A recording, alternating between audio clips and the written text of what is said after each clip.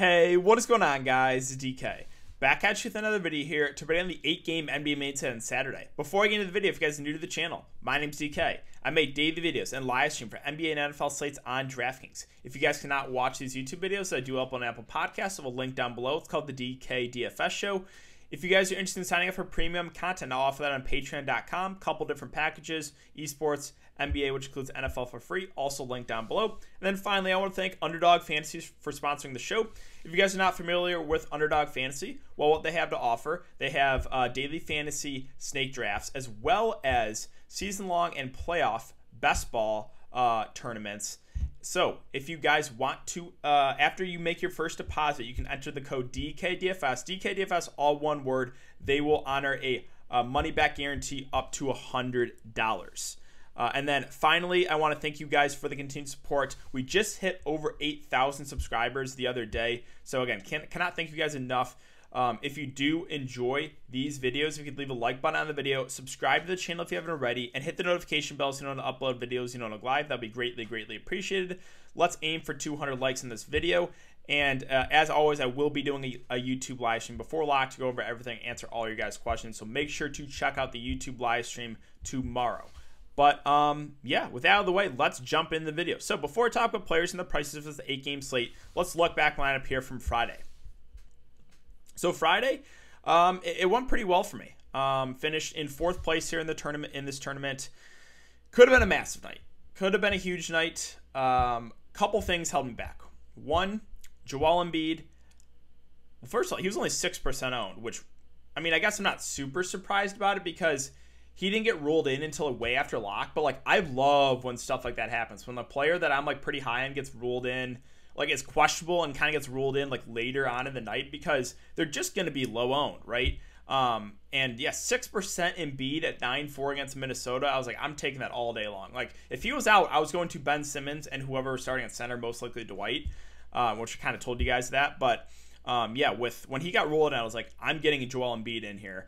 Unfortunately, he only played 2.5 quarters. That game did not stay close. I thought he would get a shift in the 4th, but they did not bring him back in. So he had 60 fantasy points in 27 minutes. Imagine if he plays a shift in the 4th. Definitely probably would have taken this one down. You guys knew I was really high on the San Antonio Spurs. I played both DeJounte Murray and DeMar DeRozan. DeMar DeRozan, 14% owned. 47 fantasy points. DeJounte Murray, 27% owned. 40 fancy points. Joe Ingles, I swear he had like 20 at the end of the first quarter and literally did nothing else the rest of the game. Utah is also a team I liked.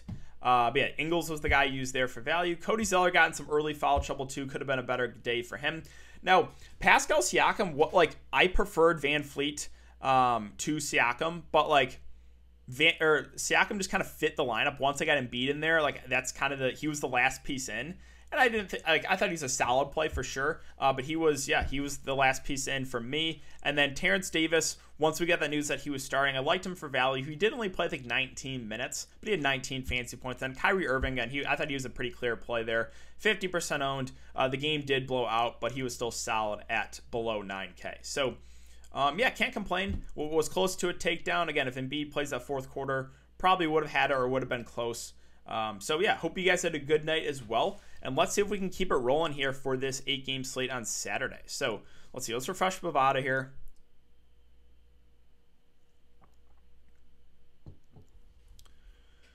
All right, so we have 4 of the 8 games out right now.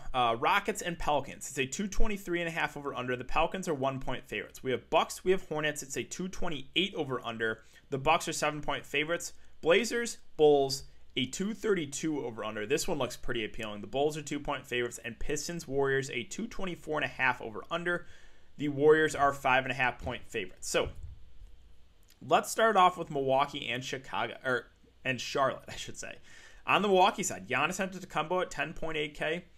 Well, again, in close games, we've been seeing big minutes for Giannis. 36, 38, 39 there against the Pelicans. So if you think the Hornets can keep this game close, then obviously Giannis looks good as his spend up. I think he's a safe play with some upside. So yeah, I do like Giannis Antetokounmpo. Middleton at 8.5 is a guy that, usually gets around the 40 fantasy point mark. I think he's a decent play, but not a priority for me.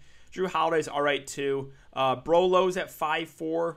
We probably get around the 30-minute mark. It just not a great rebounder, so I don't love it. And that's probably it for me. So really, it's kind of Giannis, and that's it for me on walking. That's normally how it goes to me, unless there's like someone that's severely mispriced for the Bucks. It's normally Giannis, and that's about it. On the Charlotte side, so Gordon Hayward's at 7.3. Back-to-back subpar performances from him, 25 and 33 fantasy points. He's been up and down. We have seen upside from him, but again, he's been inconsistent. So it's a little hard to trust Gordon Hayward, but at least we know the upside is there. So I think he's fine if you want to go there in tournaments. The guards are a little bit hard to trust too. Rozier, Graham, I'll probably pass on. I don't think I'm going to get to 6.2 PJ Washington. The guy that does stand out to me is 4.5K for Cody Zeller. Again, he did get in some foul trouble, so lost out in a couple minutes. Probably would have played about 30-ish minutes. And at 4.5K, I think that is still too cheap for Cody Zeller. So I think he's a pretty solid value play. You can take a shot on LaMelo Ball for tournaments. The minutes have been up and down, right? 28, then 21, then 22, then 30. So it's like obviously not a cash game play, but if he gets extended, if I knew he's going to play closer to the 30-minute mark, I would like him a good amount. Just those minutes are not guaranteed, which makes him a GPP play. Let's move on to Portland and Chicago. So this game is one of my favorite games to target. Damian Lillard at the top at 10-6. Honestly, he's kind of had floor games in back-to-back games for with them having no CJ McCollum and no Yusuf Nurkic. Like he did not do much in the fourth quarter of that Houston game. Really in the second half, he kind of cooled off, but love the spot for him here against Chicago. So yeah, Dame is a really good player at the top, and I do like Enes Kanter at 7.1 too. 32 and 33 minutes the last couple games. So as long as he stays out of foul trouble, I assume we get those minutes. He's a good point per minute guy, and this is a fantastic spot here against Chicago. So I do have some interest there in Enes Kanter. We got to monitor the status of Robert Covington. We already have Derrick Jones Jr. out.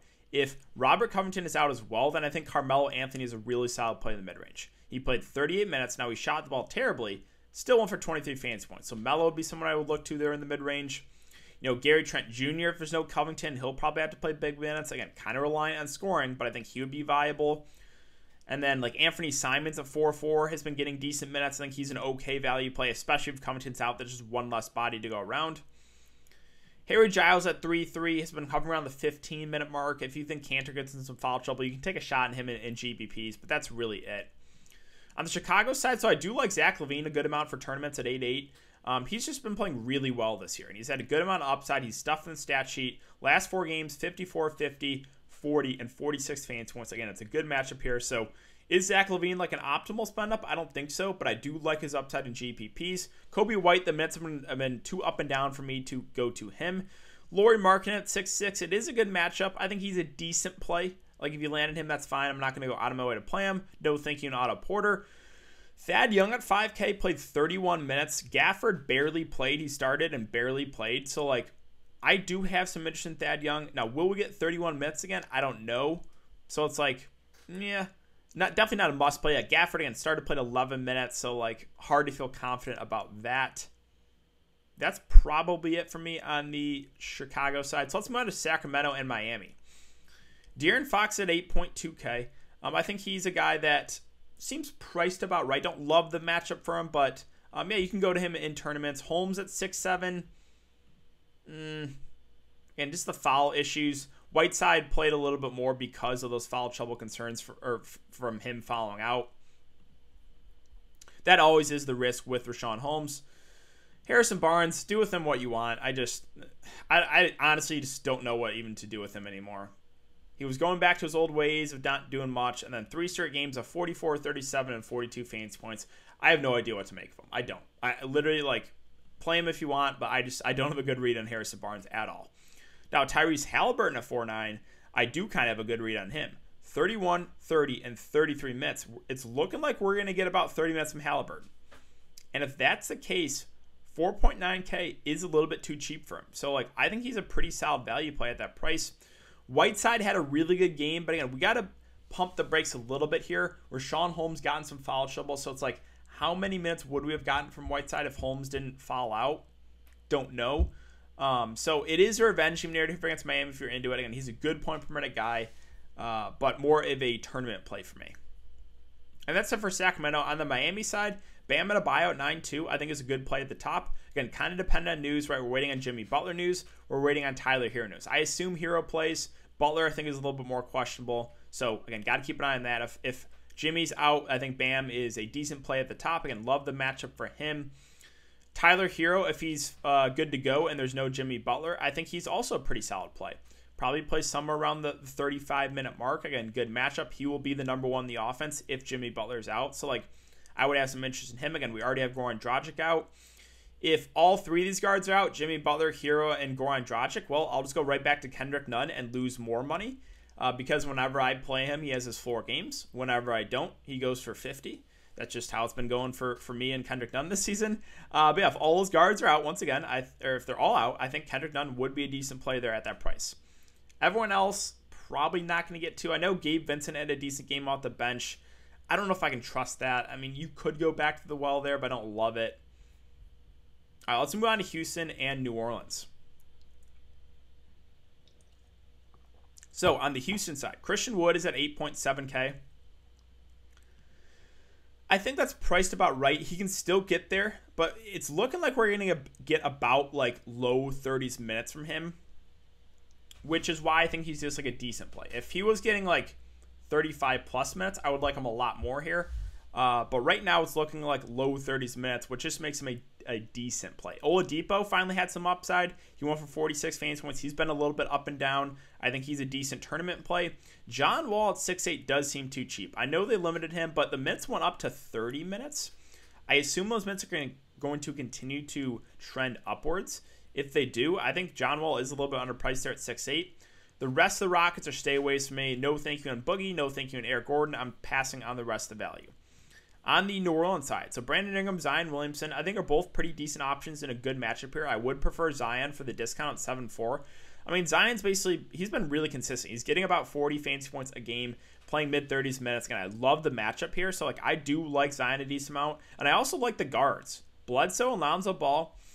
Bledsoe played 34 minutes. He's been playing 34, 36, and 34 minutes the last 3 games. He's been playing better. It's a good matchup. And then you have Lonzo Ball, who's also minutes have been pretty solid. Played 35 the last game, when he was going in questionable. So, I do have interest in both those New Orleans guards in Eric Bledsoe and in Lonzo Ball. And Steven Adams at 5.5, I think is a safe play. He played 38 minutes that last game.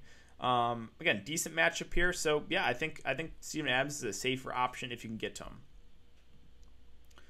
Lakers and Boston. So this game will be pretty quick. Don't have a ton of interest in this one. LeBron James, AD, both questionable. AD sat out the last game, so I think he's more on the questionable side. If they're both in, I'm going to stay away from Lakers.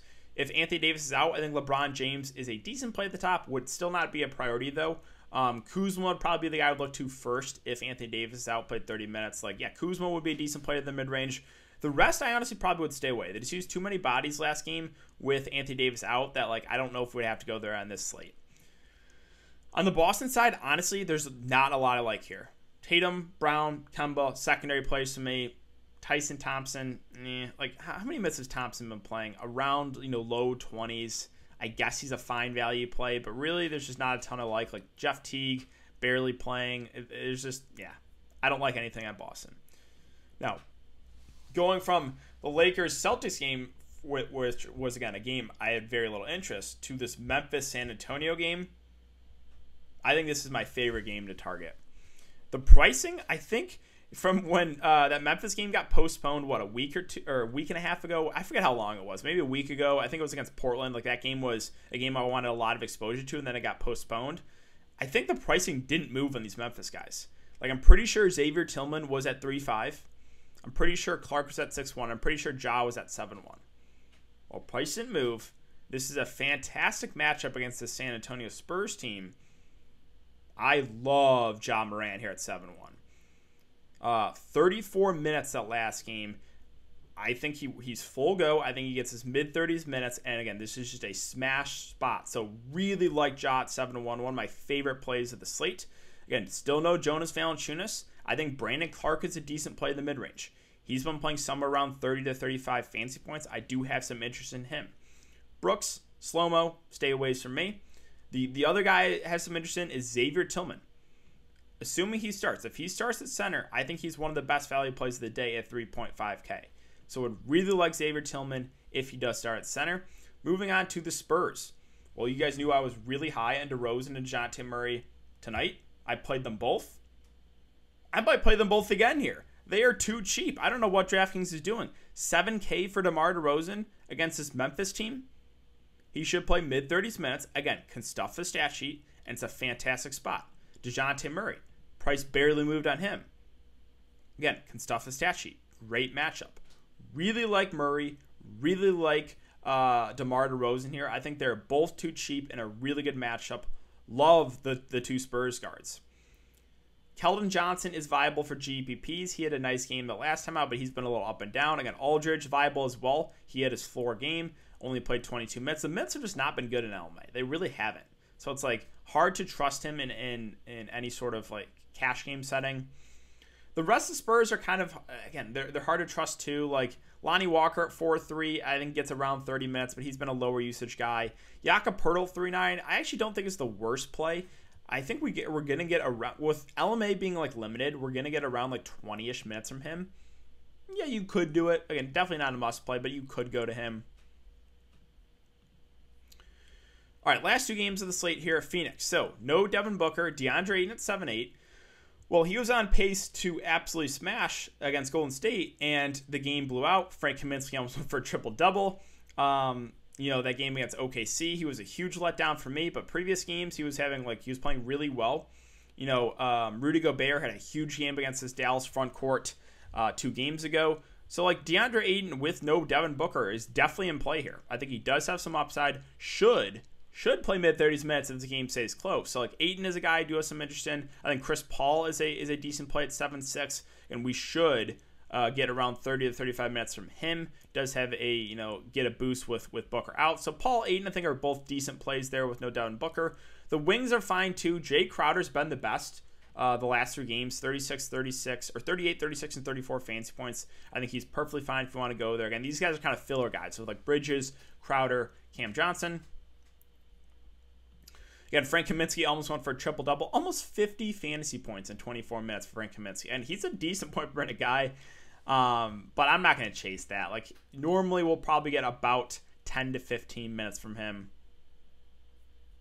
And that's on the Phoenix side. On the Dallas side, so really, I think there's only one guy who's interested, and that's Luka Doncic at 10.7. Like his upside, he's had back-to-back tough matchups against Utah, where he's gone for 44 and 44, 45 and 45 fantasy points. But this is a spot you could see an upside game from Luka. So do have some interest in him at the top. Porzingis at 7.5 did get in some foul trouble. He's been a little up and down. You can go there in GPPs, but don't love it. The rest of the guys that are just kind of everyone's playing 20 to 25 minutes of these fringe guys. So it's I don't think I want to go to any of them. Last game, Detroit and Golden State. So Jeremy Grant's at 7.8K. I think he's a play that is, probably the guy I like the best in the pit. I would probably prefer Plumlee to him, actually point per dollar. But Grant's the guy that probably has the most upside when he's getting it going. He's been the most consistent player.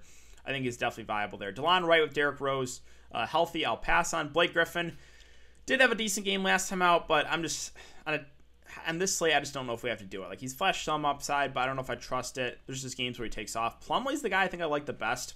We should get, mid to high 20s minutes from him. Decent point per minute guy. The one concern with Mason Plumlee is the foul trouble issues, but I think we get, mid to high 20s minutes from him, which makes him decent play. Can Wayne out, this is just making me mad. Can he just stop shooting 70% every single game from 3?